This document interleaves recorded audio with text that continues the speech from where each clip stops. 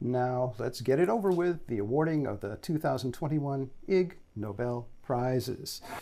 The Transportation Prize.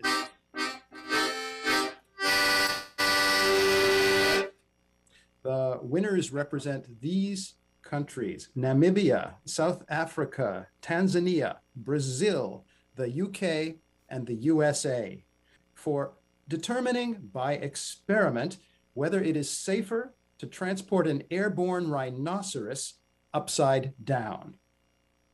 And we were good to go, good to lift a rhino with a helicopter. The thing I love about wildlife veterinarians is you guys have to really think on your feet and think outside the box. And I think hanging rhinos upside down is a good example. For demonstrating that sexual orgasms can be as effective as decongestant medicines at improving nasal breathing. They found out that sexual intercourse with orgasm can improve nasal breathing to the same degree as decongestive nasal spray. So, if you or your partner suffer from a blocked nose, there might be a natural solution with positive side effects. Give it a try.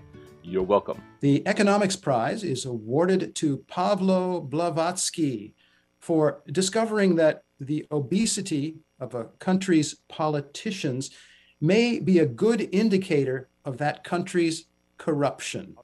I found that countries that are perceived as relatively corrupt have relatively high estimated body mass index of a median cabinet minister, whereas countries that are perceived as less corrupt have slimmer politicians. The Ig Nobel Peace Prize is awarded to Ethan BESERIS, Stephen NALEWAY, and David Carrier for testing the hypothesis that humans evolved beards to protect themselves from punches to the face. We found that the total energy absorbed by the samples was 37% greater when the sample was covered with the fleece.